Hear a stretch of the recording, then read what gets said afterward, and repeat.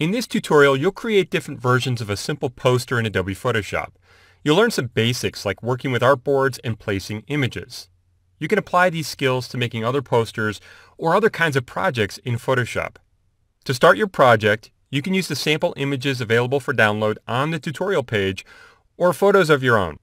You can also use Adobe mobile apps like Lightroom for mobile to capture and edit photos on your smartphone or tablet and bring them into Photoshop. Just be sure to use full resolution photos so they print well at poster size.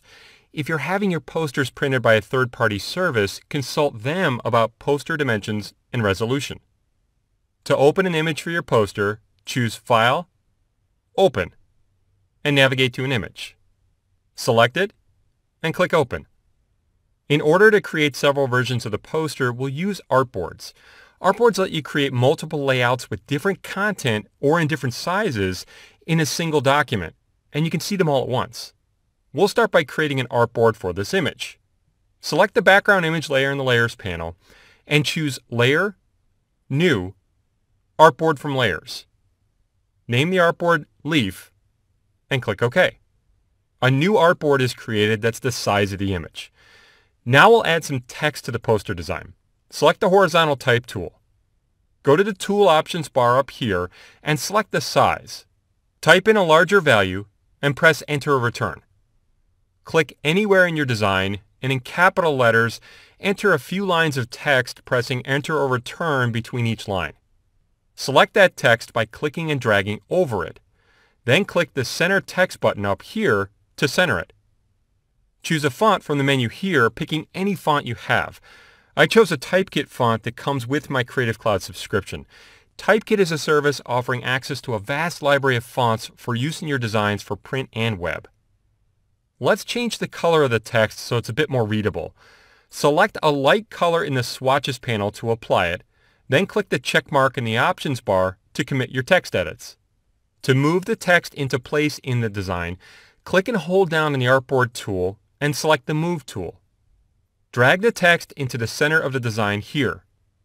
That looks good, but we want another version of the poster design. We'll just copy this artboard and make a few changes to the copy. Click the word Leaf above the artboard to select the Leaf artboard. Choose Layer, Duplicate Artboard. Name the new artboard River and click OK. Choose View, Fit on Screen just to make sure you can see both artboards. First, we'll replace the image on the new River artboard. Select the layer 0 on the River artboard and choose Layer, Delete, Layer. Click Yes to delete the image. Then choose File, Place Embedded.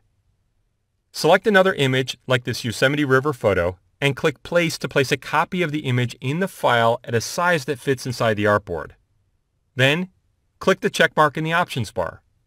The new image is covering the text on the River artboard. To fix that, drag the Yosemite River image layer below the text layer in the Layers panel. When a line appears, release the mouse button. You should now see the text on top of the image. Now let's change the color of the text to make it more readable. In Photoshop, you can sample color from an image to use. Select the eyedropper tool. Click in this area of the leaf image over in the Leaf artboard to sample a color. Now we'll save the color in the Libraries panel so it's easy to access in the future. Click the Libraries tab or choose Window, Libraries to open the Libraries panel. Creative Cloud Libraries let you capture and organize assets like colors, styles for text, images, and more that you can access in other projects in Photoshop and across other desktop and mobile apps. Click the Add Foreground Color button at the bottom of the Libraries panel to save the color you sampled with the eyedropper tool into a library. Select the Type layer in the Layers panel and click the color in the Libraries panel to apply it to that text. No matter what document is open in Photoshop, that library will always be accessible to you when you're logged in with your Adobe ID.